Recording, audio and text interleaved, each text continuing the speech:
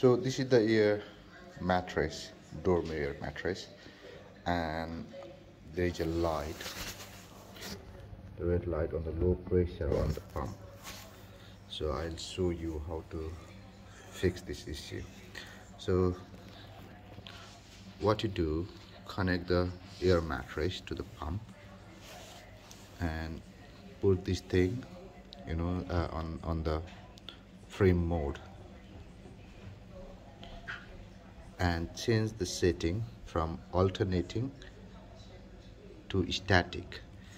So it will be same on talley air mattress as well. Just change the setting from alternating to the static and put it on frame mode, the highest frame mode, and then wait the air mattress to be fully inflated.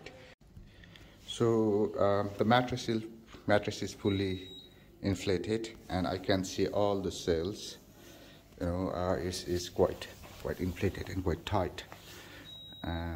So what you can do now is just check for the puncture. So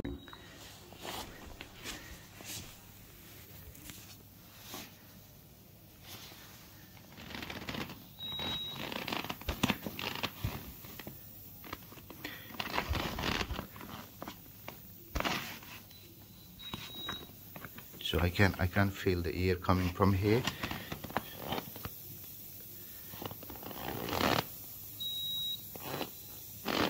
Yeah, so this is the puncture which is affecting the normal operation of this air mattress. Now what I will do is I'll replace the cells of this mattress. So there is a button here onto this thing. There is a button here. I undo this thing. So this is the cells that I'm going to replace with the puncture one. Okay, so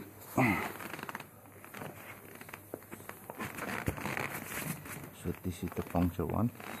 What I need to do, I need a Stanley knife, cut it so I know which one to take it out. Take this clip up.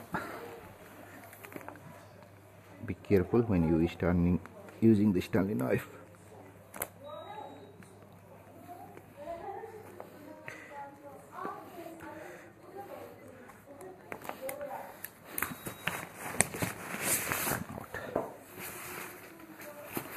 Put this thing in.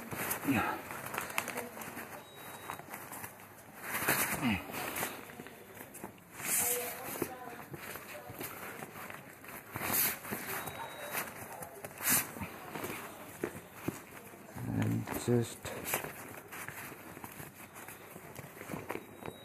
clip it in. I'm going to put it straight.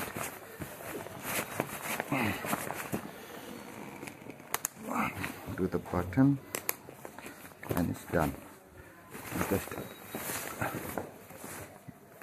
zip the mattress cover. So the mattress is fixed. So it's fully inflated. No low pressure light on the pump, and yeah, thank you for watching the video.